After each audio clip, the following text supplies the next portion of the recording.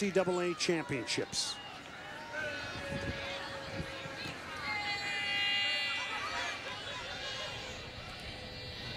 Stearns now. The confidence to play out of the back there. Minogue looking around going, hey, where's the rest of my team? As I'm pressing. Michaela Harvey. And you and I were down doing the SEC championship in Orange Beach, Alabama, and Michaela Harvey played a big part off the bench in that tournament for Texas A&M. She did. They've been so pleased with her as a freshman. Lost her to some injuries earlier in the season, but got her back now. Straight lays down the header.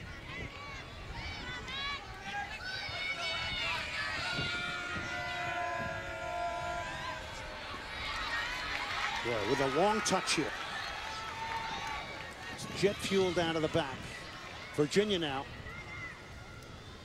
in a good position here. Shot over the top. Whipped inside. Alexis Schaffer from Cary, North Carolina. Another flank midfield threat for Virginia. This one off the bench in Schaffer, but it all started from their center back, Sonnet, coming forward, finding her wide, and then a nice little move just to get around. And in my opinion, too easy to get around Texas A&M, but Schaffer with a clear opportunity that you just need to get on frame. You know, we talked to the head coach of Virginia, Steve Swanson, yesterday. He had so many wonderful things to say about center back Emily Sonnet. She's got 4 goals, 3 assists, just a commanding presence at the back, but also somebody who used to play in midfield and loves to join in the attack. And said she will be on the full women's national team one day, I think. She's that good. And that's what I love about this College Cup. You get a glimpse at all these future stars coming through. Again, it's a 13th minute goal from Mackenzie Doniak with beautiful pass from Morgan Bryan. That is the difference. It's Virginia 1, Texas A&M 0.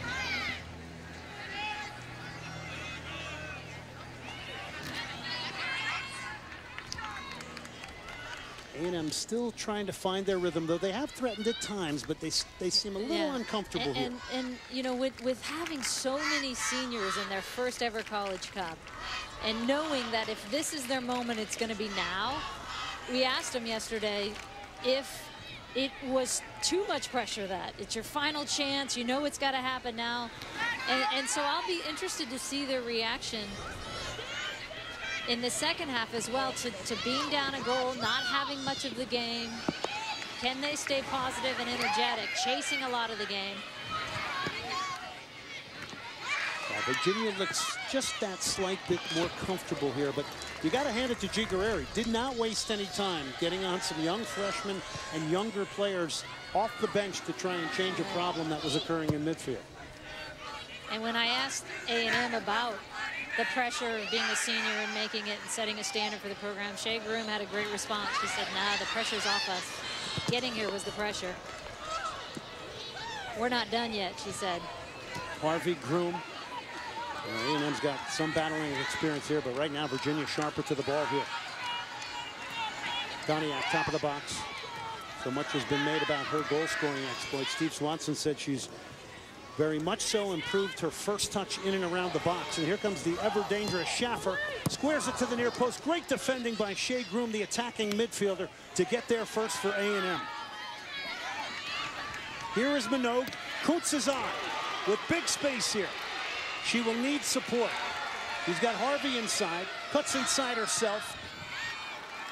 And boy, that has gotten opened up in midfield here. There's that counter-attacking threat again for A&M. But Schaffer having her way on that outside right now with Edwards. Yeah, she's been a good substitution, hasn't she? She's got fresh legs. You come in like that. Edwards already having to navigate that whole flank. Sophomore from Cary, North Carolina, Alexis Schaffer.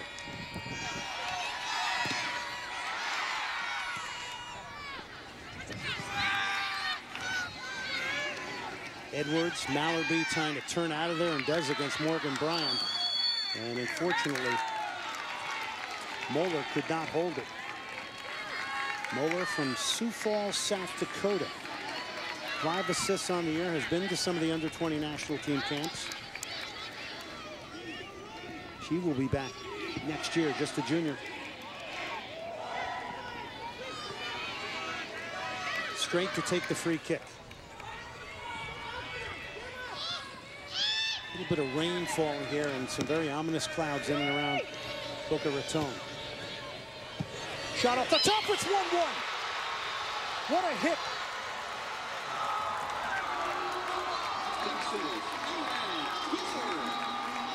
The goal scorer, none other than senior Kelly Minogue.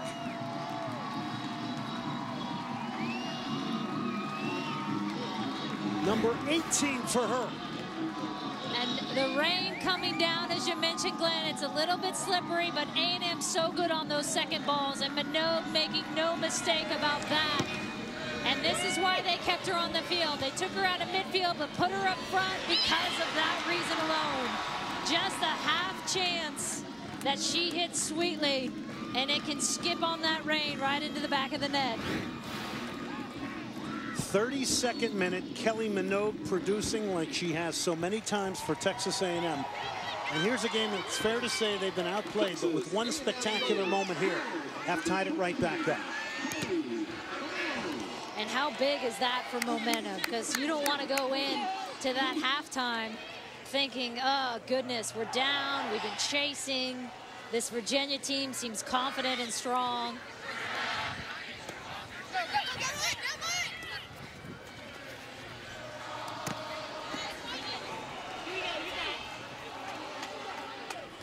What a lift that will be for A&M. And you can hear the crowd responding, their 12th man that they're so proud of in there. Senior from McKinney, Texas. A&M Trent fans traveling well. Trying to make FAU Stadium their own.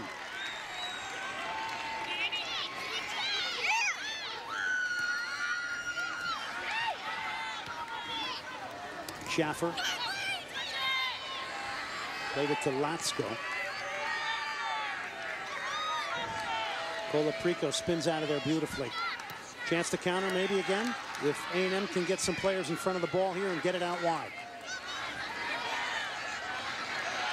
They have found some confidence here. Mallerby, Brinson. And released it too early. Kelly Minogue in the 32nd minute tying it up after Mackenzie Doniak had given Virginia the lead in the 13th minute. Glenn Davis alongside Julie Foudy. Hope you're enjoying the NCAA Women's College Cup semifinal number 1 between Texas A&M and Virginia.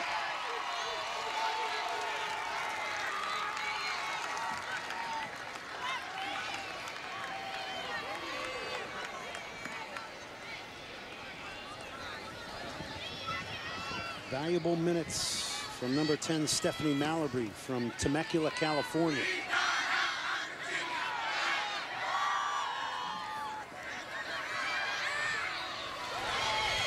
Brinson will get there. It'll be a corner for Texas A&M. So great work from Bianca Brinson. Here's another look at the goal. You're going to see Ordenu go up, the defender for Virginia, and just unable to clear it wide. One of the first rules for all defenders is high and wide. And Minogue there to make sure they pay for that one. Pretty remarkable how quickly she controlled it and hit it. And here's Minogue off the corner. Towards the 6. Harvey. Crossing opportunity for Minogue, who's still out wide. Oh, and unfortunately mishit it with Kuntz and Brinson at the back post. NCAA Women's College Cup presented by Northwestern Mutual. Proud to be an official corporate partner of the NCAA. And in part by Burger King. 2 for $5 menu. Mix and match 2 large premium sandwiches for just $5. Virginia substitution. Into the game, number 20, Campbell Millar. Replacing number 7, Kylie Torres.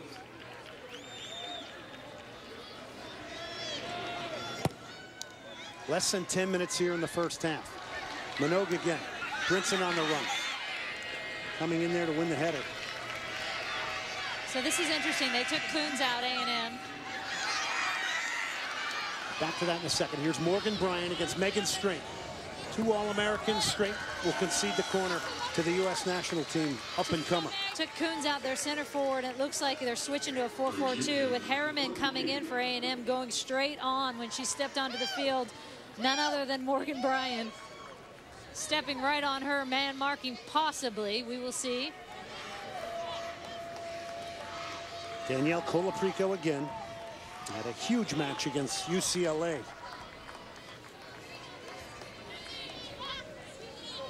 In their quarterfinal match when they defeated the defending national champions 2-1. Colaprico off the corner to the back post. Jordan Day will handle it.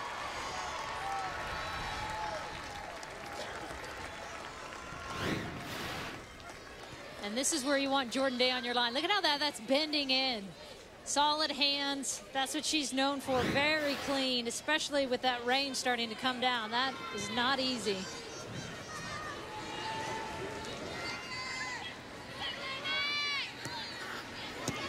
Mallerby, Harvey. How quickly she can get turned. And she's brought down from behind. Morgan Bryan caught her. Michaela Harvey showing some wonderful ethic in midfield. Number 77 for Texas A&M. Less than 8 minutes left. Only a freshman, enrolled early in the spring to acclimate herself to not only the college game, but the college life.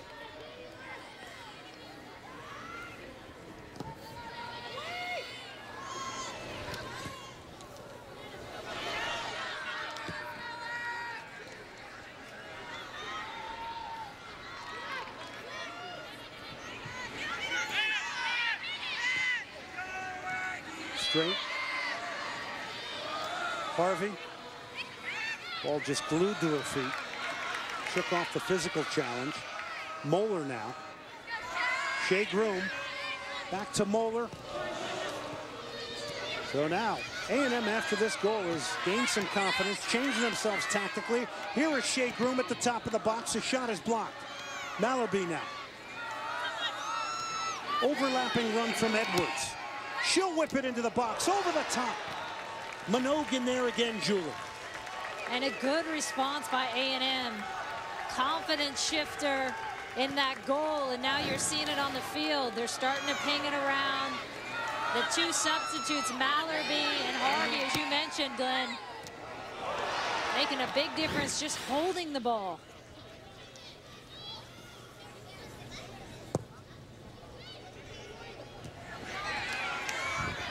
Minogue.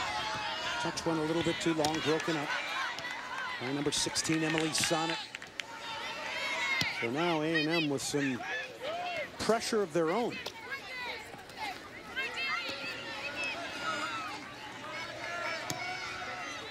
Good switch of play from Virginia. Brinson coming back defensively. It's Mallerby. We'll make that Shea Groom now. Brinson.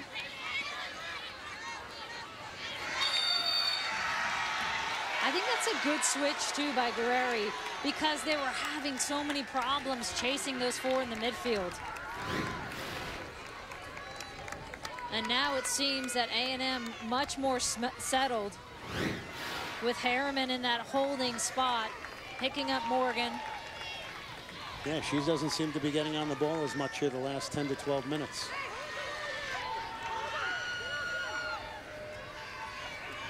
Good look there at Morgan Bryan.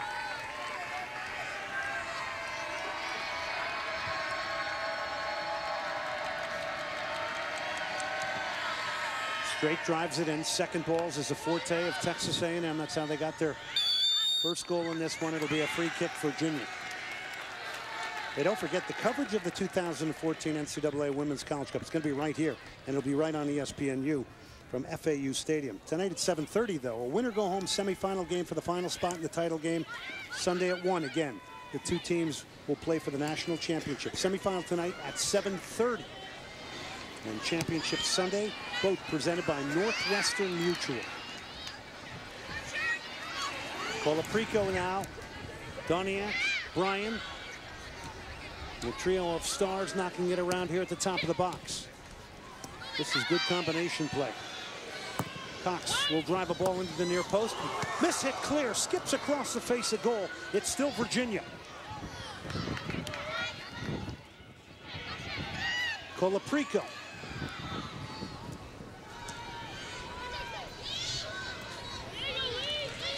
And Lee Edwards with some good solid defending and does not get the run of the green there as it curls out for a corner for Virginia. What a nice ball by Cox, especially with the field being wet, with the rain coming down, whipping it in.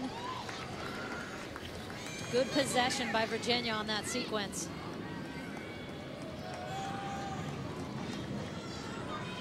Colaprico to take the corner. The box is loaded up. It's driven in. It's left. Bit of a dummy run there. Little improvisation off the corner from Virginia. Brinson will clear it.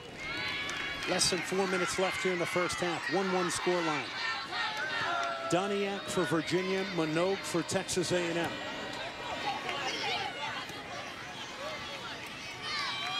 Colaprico driving towards the top of the box. Still Colaprico saved Jordan Day. Nobody picked her up. Was allowed to get a shot off Jordan Day with great safe hands, clean handling from the goalkeeper. And Colaprico so often the provider. She's creating options that I think they were just waiting for her to dish. No one stepping to her. She just keeps going. Hits it well. Also, good hold there. Well, she may be a distributor with 18 assists, as Julie mentioned, but she's also got 6 goals. Senior from Freehold, New Jersey.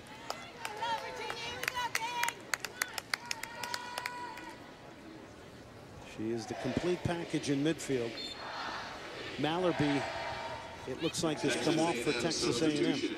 Into the game, number 19, Grace Wright. So Grace Wright, who has represented Ireland, is on for Texas A&M. Here's Doniak. Tried to split 2. Grace Wright was in there. Cox knocks it inside. And Virginia need to switch it and do. Bryant. Those quick feet. Doniak top of the box. Bryant lobs it towards the back post. It's still Virginia. They're going to earn a corner. Coming up at halftime, we'll take a look ahead to semifinal number 2, and it is a good one. Florida State will take on Stanford. Then ESPNW College Cup snapshots. These are fun. Highlights, stats, and analysis with Julie Foudy. Colaprico off the corner. To the back post. The header. Jordan Day got a hand on it. It's pounded in at the back post. The goal scorer is Emily Sonnet, the center back, who picks up number 5 on the year. It is 2-1 Virginia on the stroke of halftime. And you're going to see Ordnu on this back post, wide open. Check her out. She actually puts her hand up, asking for the ball. No one from A&M picks her up. She's there to send it across, and Sonnet just there for the reaction. Jordan Day getting a hand on it, but once again, A&M unable to pick up these open players. Too much space for Virginia, and they punish them for it. Well, it again goes back to how dangerous they have been off corner kicks this year. Set pieces playing a part in it. It's 2-1 Virginia. And here comes A&M. We're going to try to make a push here. Brinson. Going herself at the top of the box. Harvey. Swing and a miss. And knocked over the halfway line. And Virginia's going to get possession of this. 1 minute. With the great work of Latsko. And Latsko now.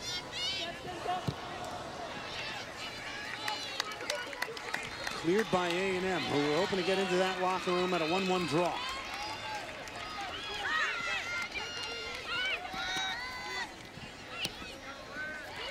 Doniak. Colaprico. A game that has ebbed and flowed in pressure, in possession.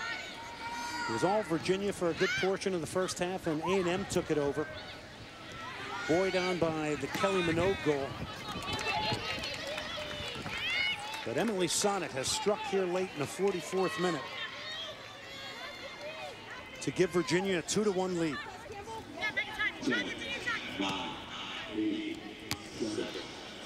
And this will do it. Julie, some of your thoughts here on the first half. A&M responding really well, and here's another opportunity for them to reassess when they get in that locker room. One of the things I think they'll have to talk about is how to be cleaner when they are on that corner kick, because there's too many gaps, too many wide open players, and Virginia able to punish them on that one.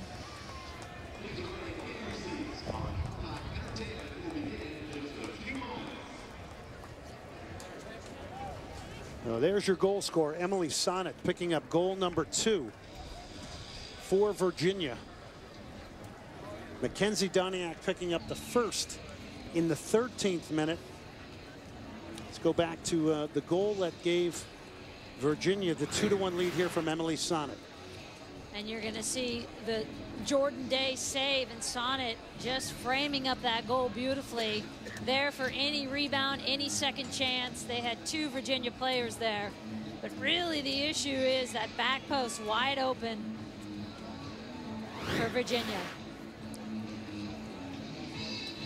So Virginia with a 2-1 lead. Let's go down now to the coach of Virginia, Steve Swanson. Steve, thank you very much. Initial thoughts here on the first half.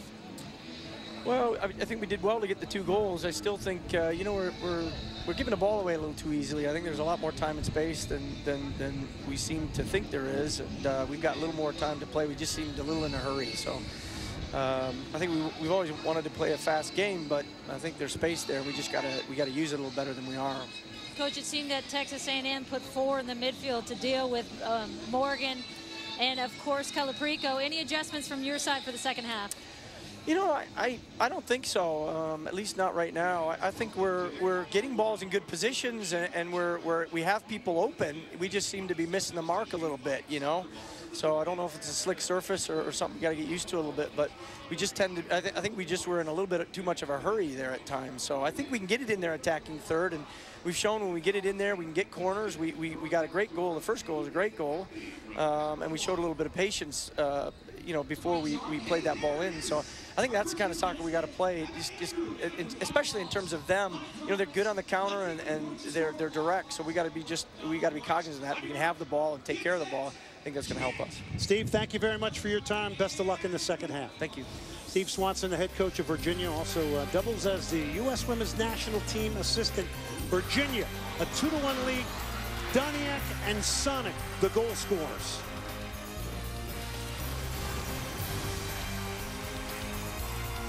Bass Pro Shop. Palm tree is a great symbol of the state of Florida. Right here, it is raining now, and there are storms in the area. Virginia with a 2-1 lead here at halftime. You're watching the 2014 Women's College Cup, presented by Northwestern Mutual. We welcome you back. Glenn Davis alongside 99 World Cup winner Julie Foudy. Let's talk a little bit about this first half. It had tactical changes. It had a lot of Morgan Bryan. It had a lot of Shea Groom. It had everything. It did, and it had a comeback by A&M getting back into the game after Virginia was controlling that first bit of it. That will be the challenge again for them in the second half, because I think that's a goal that A&M could have prevented if they had been tighter on the mark on those set pieces. But Virginia overall looking good when they can keep the ball. When they're in possession mode, as they were on that first goal, they're knocking it around. Morgan Bryan has space and time, and she just nicely picks out Doniak, who puts it down low for Jordan Day. Can't get a hand on it. And look how A&M on this one, they adjust for that second ball. This is what they do so well, is they get in a position to get that second ball. Minogue knows, I have half a window here, I'm gonna put it away. They're back in the game, and then this happens on the back post. Yordanu wide open, and Sonnet there to finish it off. That coming in the 44th minute after A&M had taken a little bit back the momentum side of things. Here's first half stats. Take a bite out of these. And it's pretty even, which you can see. Virginia and A&M, and it's going to be a battle, I think, in that midfield if Virginia can spray it and get those flank players a little more involved. 9 corners indicative of Virginia getting to the end line here today. They are dangerous off the corner. They get one there. 2-1. We'll take a look at some images coming back. Welcome back to the FAU Stadium here in Boca Raton, Florida. Virginia with a 2-1 lead over Texas A&M. Let's go now to the Texas A&M head coach, G. Guerrieri. G, just give us a little insight into what your message was here in the locker room at halftime. Well, we didn't think we played very well. You know, there were times when, you know, we put things together. We started to get a little bit of possession to it. I thought it was a great finish by Minogue on the goal, but generally, you know, we feel pretty good because we're only down 2-1 and we didn't play very well. Now, granted, a lot of that was because Virginia was playing very well. 2 really well-conceived goals by them, but poor marking on us both times. What adjustments, Coach, are you going to make in this second half that you talked to him about as well? Well, we'll be bringing Michaela Harvey. I thought when she stepped on the field, I thought that she did a great job as far as being able to help us get a little bit of rhythm. Minogue will come back in the midfield now. So you see Minogue, Harvey, and Groom in the midfield. We'll see if we can get a hold of the ball a little bit more and then be able to step forward. I thought Annie did a good job as far as targeting up and getting the ability for us to get the ball in the attack. Now let's see if we can maybe take advantage of the midfield a little bit, get out of tight spaces, and be able to run at them. Coach, thank you very much for your time. Best of luck in the second half. Thanks, guys. That's G. Guerrieri, the head coach of Texas A&M. Second half underway here. Great to catch up with G. Guerrieri. He's fresh out of the locker room. Texas A&M in white, Virginia in the blue. 45 minutes to prove out your destiny here to get to the NCAA National Championship game on Sunday. Virginia starting the second half like they did the first. Rain pounding down here in Boca Raton.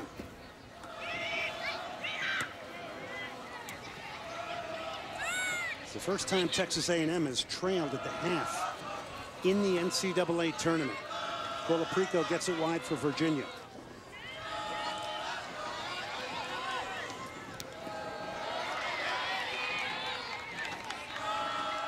Minogue now. Kuntz, the tip of the spear here. Kuntz gets turned. Looking for support. Shea Groom now. Top of the box for A&M. Lays it off. Brinson takes a touch, gets a shot off, parried over the top by Stearns. So Texas A&M breakout play, nice there. And exactly what Coach Guerrieri is going to want to see out of them. They get it to Kuntz, who holds it up, who finds their playmaker in Groom, and then they find Brinson wide. And those two, Brinson and Bailey, playing a little bit deeper, so it's almost like they have 5 in midfield. So critical for Kuntz to be able to hold that up, to give him a little bit of time.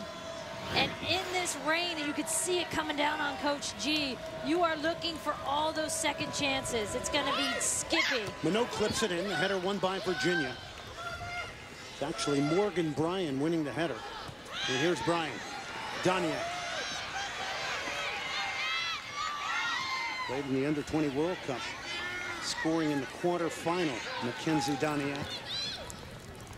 But has been a scoring machine. 20 goals on the year.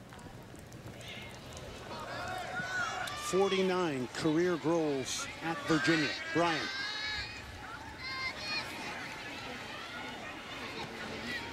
Colaprico. Iordanu now.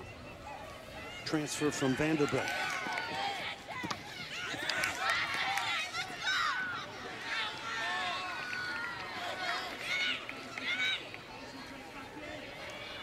Colaprico again, switching the play.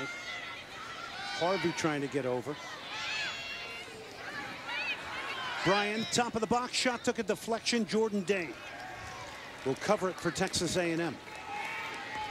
Good switch of play by Colaprico for Virginia, because it forces that outside back for Texas A&M to make a decision on that flank. Shifting them around, opening up those seams. Annie Kuntz is fouled. Kristen McNabb. She missed the College Cup last year, had an ACL injury, so big moment for her to be playing in this one. And this is a very similar spot to that set piece that led to a goal for A&M. They're going to frame this one all over the place on that second ball with it being so wet. Muller takes it. Lots of movement across the top of the box. Groom trying to shield it to get the throw, and A&M will get the throw.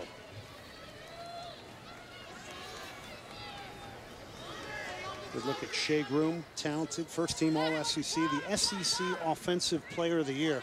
And Brinson now setting up here for the long throw for Texas A&M. Towards the near post. Steered back into the middle. Harvey's shot goes over the top. It'll be a goal kick, Virginia.